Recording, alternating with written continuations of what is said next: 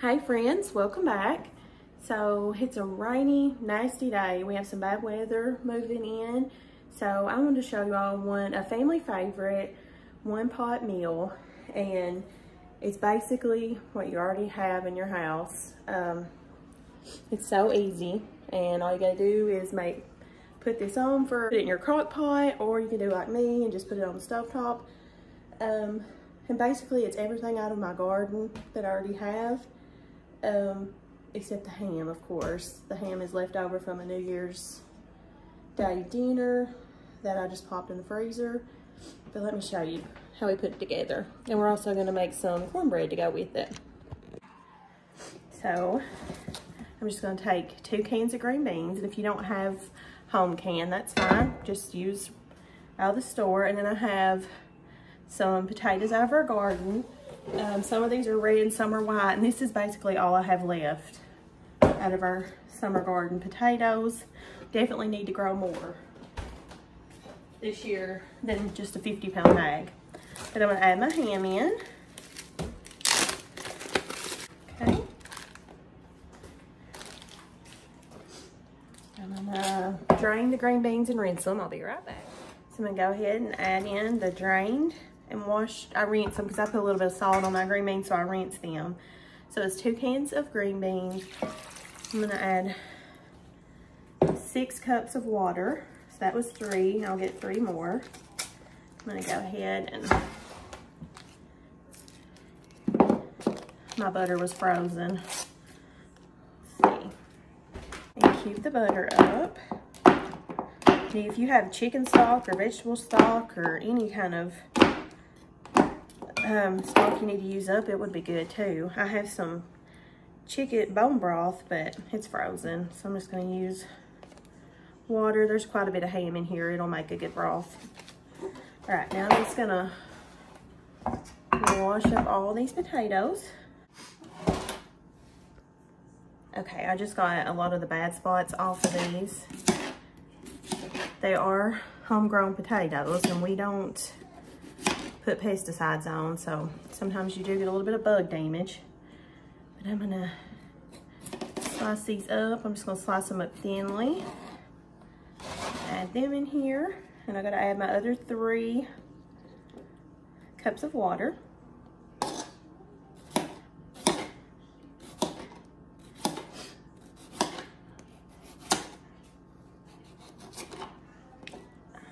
Do you prefer the Yukon Gold potatoes or a red potato?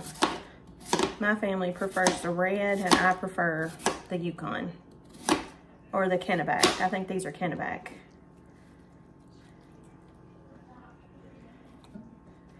These are the red. I have red Pontiacs and the Kennebec here.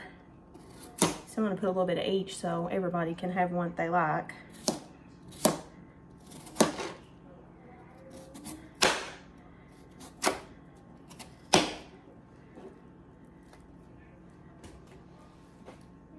Okay, last one. This one has a bad spot, so I'm just going to cut that out.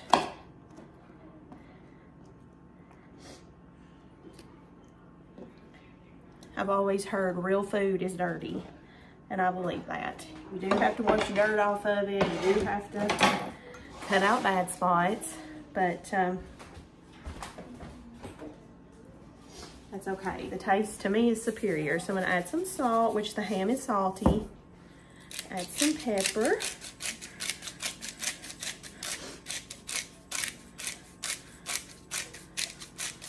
You can add onion in this too. You know what? I may go ahead and add onion. Okay, I just grabbed a small onion. I'm gonna go ahead and put this in here. I made this one time for my husband's family reunion. It's actually called a cemetery meat in here. And everybody was like, who made this? Who made this? And I was like, well, is it good or bad? And they said, it's good. And I was like, okay, I did. I wasn't gonna claim it if it was bad.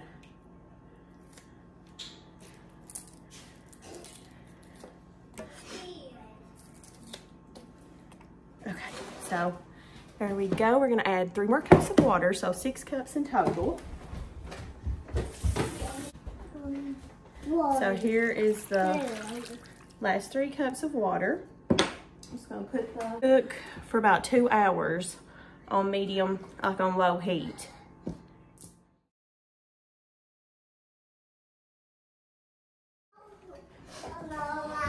Okay, so now we're gonna make some cornbread. I've just got my cast iron skillet. I'm gonna put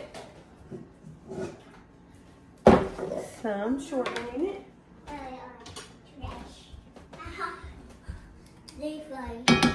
And I've got the oven preheating to 425. Just get your cast iron skillet hot. And that'll give you a good crispy crust. So now I'm gonna do 1 egg. You may hear a dinosaur in the background. I'm gonna do 1 cup of self-rising flour.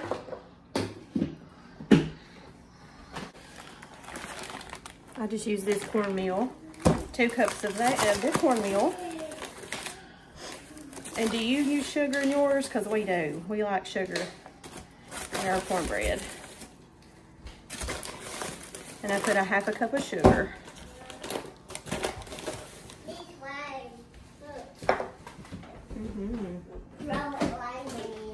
Okay.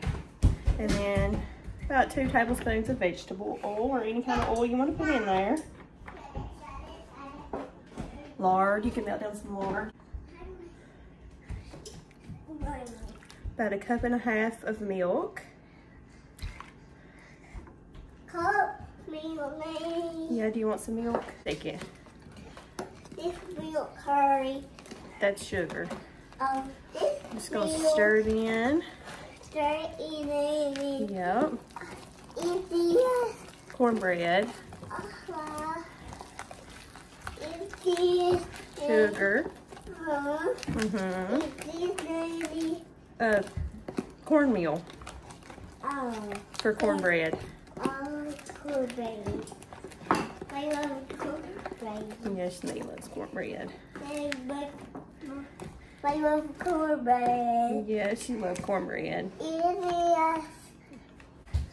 Okay, it's nice and hot. I'm gonna go ahead, add this in. I'm gonna bake it on 420 for about 20 minutes. Thank you. See the way it kind of puffs up the edges where it's hot. Gives you a good crispy crust. So this is after 20 minutes on 420. All right, there we go. Nice crispy cornbread. There you go. So I'm gonna make an easy dessert with our 1-pot meal, and I'm just gonna use these apples that need to be used up, some cinnamon rolls that are near date or past date. Nope, not yet. And all you do is peel your apples. So I'm gonna get them peeled and quartered up, and I'll show you how I'm gonna do it. You preheat your oven to 350. So in this saucepan, we're gonna add 2 cups of water, 1/2 stick of butter,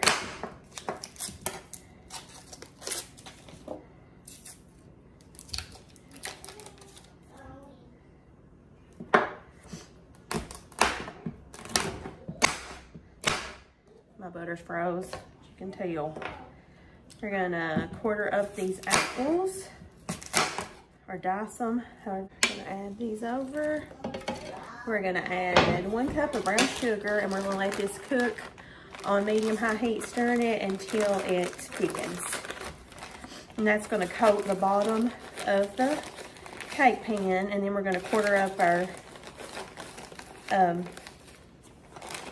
gonna add a dash of salt too. We're gonna quarter up our cinnamon rolls, and then put that on so it's like a bubble up.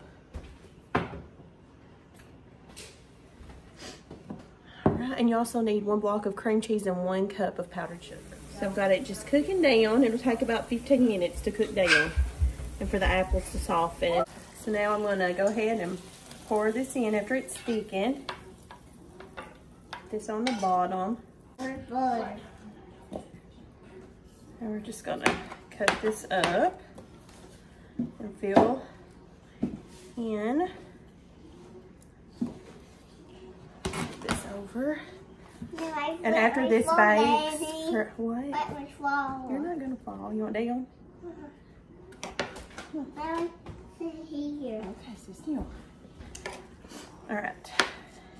Now after this has baked about 15 minutes, you'll take a softened block of cream cheese and a cup of powdered sugar, and you'll get this out of the oven. You'll spread that over top, I'll show you, and then you'll put it back in for another 10 minutes. You can also do this with canned biscuits or your homemade dough.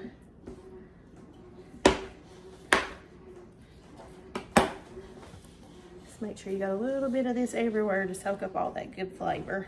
Hey, David. It's cooking. You can also use the pie filling, the apple pie filling, just to make it a little easier. But it's gonna go in the oven on 350 for 15 minutes. Okay, so now I'm gonna add the cream cheese. Cream cheese. Watch out, this is hot. Cream cheese. Cream cheese. Yep, cream cheese. And the powdered sugar. This has powdered sugar also. 1 block of cream cheese and 1. You'll just smooth it out.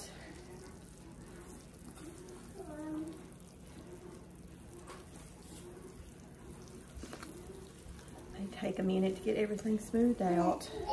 Then it goes back in the oven for 10 more minutes. And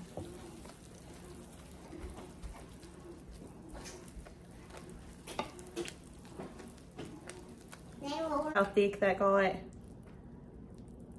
Nice and thick. And then this is really nice and creamy. You could add ice cream, but I think it's just fine just like this because it's rich. There you go. This is so good. You should try it.